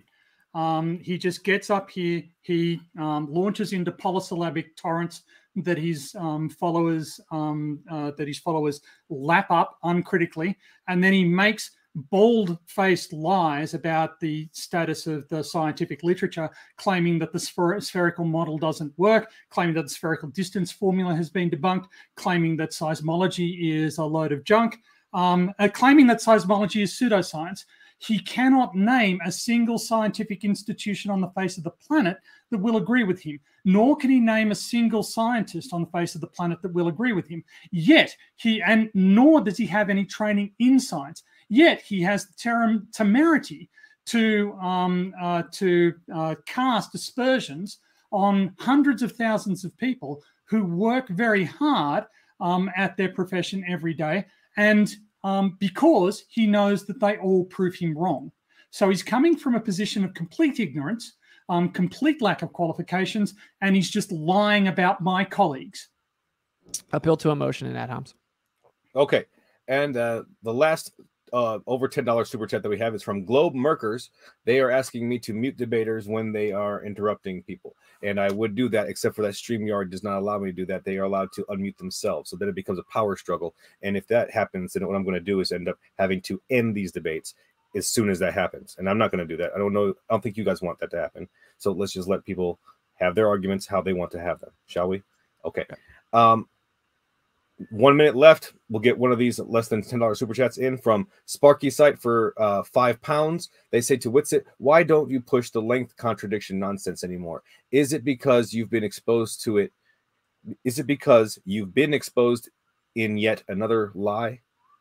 Okay. Actually, all the people that exposed me, like FTFE, MC Tune, they got thoroughly dismantled. Bryant Myers, right, the professor of physics, has fell off the face of the earth and stopped doing YouTube about flat earth. He actually emailed me about it.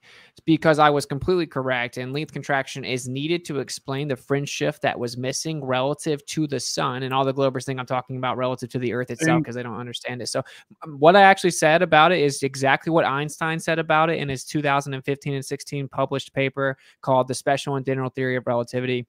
And it is that the apparatus contracted just the right amount. That objects in motion contract, but you can't tell from that reference frame. You have to be outside that reference frame to notice. It contracted just the right amount to make the Earth look like it's stationary, and you just happen to not be able to detect that the Earth's in motion. I didn't stop bringing it up for any other reason other than I like to talk about a variance of subjects, and it seemed the globers were just bleeding out on the ground regarding that, so I just kind of gave them a break. So if Bryant Myers supports you, why isn't he here arguing that the Earth is flat? Everything you say is a straw man. Why isn't he here? Why isn't he supporting your position? I didn't say he supported me. Okay. So you're cherry picking somebody's nonsense. You're cherry picking somebody's interpretation, and then you're. All right, we have to get going, y'all. It's 9 o'clock. I know Austin has to get out of here, so let's go ahead and wrap it up, shall we? Do you want to say bye to the audience real quick? I'll let you guys do that real quick, and then we'll close it up. Yeah, you can go ahead first. Go like a quick, concise conclusion if you want to. I'll stay around for that. Go ahead, Tony. You got it. Anything you want to say? So Witsit was unable to address the distance formula and its accuracy when applied to seismic waves, railways, submarine cables. It's very accurate. I never claimed it was perfect. He isn't able to explain Rayleigh waves and the fact that they propagate around Earth multiple times. He claims that minor anomalies will explain this. They don't. He claimed fallaciously that spherical Earth models are fatally flawed. They aren't. That's why seismologists still have jobs. They provide useful and meaningful results that are grounded in reality. Witsit spent most of this debate cherry picking from papers that he is not qualified to understand and misrepresenting their results as though they support a flat Earth when they absolutely do not. None of these authors would agree with Witsit's interpretation of their results. So he is lying when he says that these things dismantle seismology or observational science. They do not. It's just a barefaced lie. Okay, we really want to get let him get out of here now. Yeah, I'll just say a couple real fast. Just rewatch my presentation at the beginning. Notice the fallacies that I said you knew would happen, and then just listen back to the debate. It's nothing but exactly what was in the presentation. And he admitted that you have to assume the globe model. You don't make direct observations with measurements or any type of instrument. That you just make calculative assumptions based on the model. He misrepresented all type of anomalies and discrepancies, and based on the lack of efficacy of the actual model, no rebuttal for any of the flat Earth evidence of long wave, ground wave propagation, etc. So I encourage everyone to just look into it, research themselves, and yeah, hopefully we can continue to progress where it gets more and more cordial and it's not such a taboo, let's fight to the death type of conversation. It's then stop lying. All right. Gentlemen, thank you both so much for the spirited debate. We really appreciate it. Thank you both. You are the lifeblood of the show. I want to thank all the moderators in the audience and everybody in the audience who's sending questions and super chats. We really appreciate all of the discussion and all the comments and everything else. Also want to say thank you to James for creating this platform. And I think that's everybody else. So finally, share it if you want to spread it, like it if you loved it, and subscribe. Once again, Christianity is Christianity true? Stuart Connectley and Nadir Ahmed going to be the Thursday at 8 p.m. the 27th. And then DebateCon 3.1, April 22nd, Saturday in Fort Worth, Texas. Get your link. The link to the tickets, God, I can't talk tonight. The link to the tickets is in the description below, and as well as the debaters themselves. If you like what you heard from any of them, please feel free to click their links. We really encourage you to do that. So thank you once again, everybody. Have a great night, and remember to keep sifting out the reasonable from the unreasonable. Have a great night. Peace.